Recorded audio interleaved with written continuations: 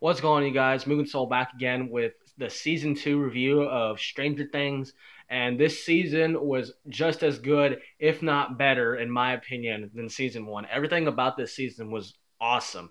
It's composed of 9 episodes, just one more than the first season. But that 9 episodes is great because they don't squeeze too much story into it, and they don't do too fast pacing or too slow pacing. Like I said, the pacing is one of the biggest highlights of this series I can give.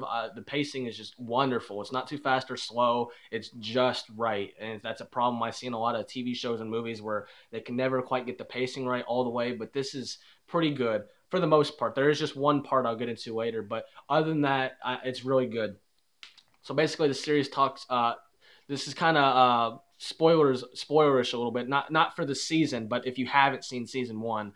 But how it goes is Will Byers has been found, and they're trying to basically deal with the aftermath of what has happened when he was in the Upside Down world, because the Upside Down world came with him, and it has not escaped. And the whole season is dealing with how he's dealing with it and how the threat is far from being gone.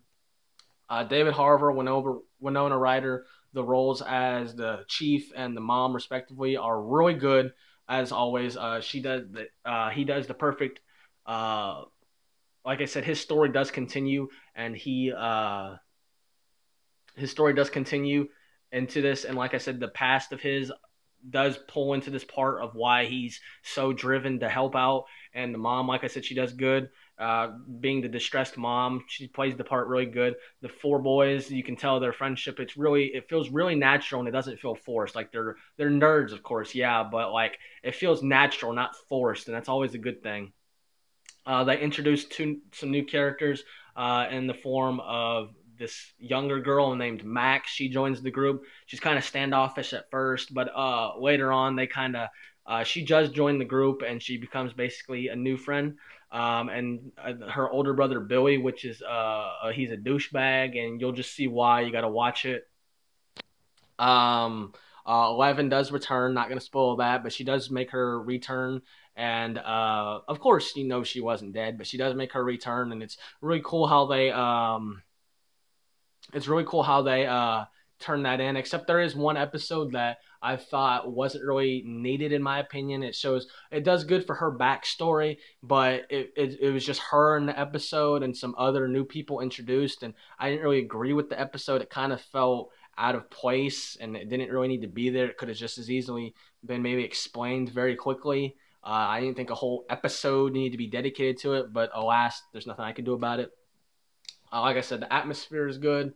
Oh yeah, and one more. Sorry, my bad. One more character they introduce is Joyce is dating this guy Bob, and they get into it more, but I'm not going to spoil it for you. The story, like I said, is good. They deal with the aftermath of this because the Upside Down, even though they got Will out, he's not completely out because part of the world followed him, and he's constantly shifting between the Upside Down and the real world, and he never knows which one is real or which one he's in at any time.